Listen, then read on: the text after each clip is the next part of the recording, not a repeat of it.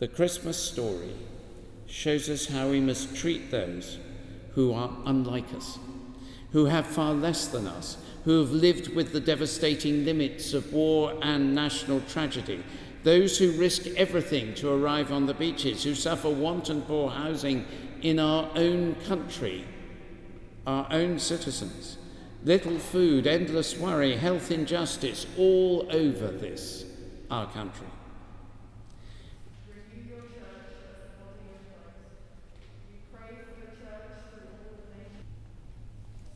There have been the volunteers who've been on my mind, welcoming and caring for refugees, arriving on the beaches so close to this cathedral. And those volunteers are extraordinary people, especially the crews of the RNLI. I saw them the other day, a couple of days back, just getting on with it. 5 times as many shouts, call-outs, as they've ever had in the history of the Dover Lifeboat. And they do one thing: save life at sea.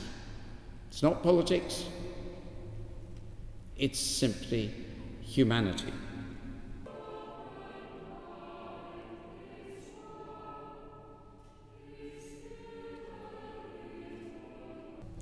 We've tried to shield ourselves from how limited each of us is. We've done that often by our limitless use of the natural world. These are actions which have brought the planet into trauma, which, despite the initial and vital agreement at COP26, it is still unclear if we can heal. But at the heart of all these issues is not economics or politics. It is human sin. It's selfishness. It's our desire to be in control as a human race, not in God's control. We think we can save everything, even Christmas.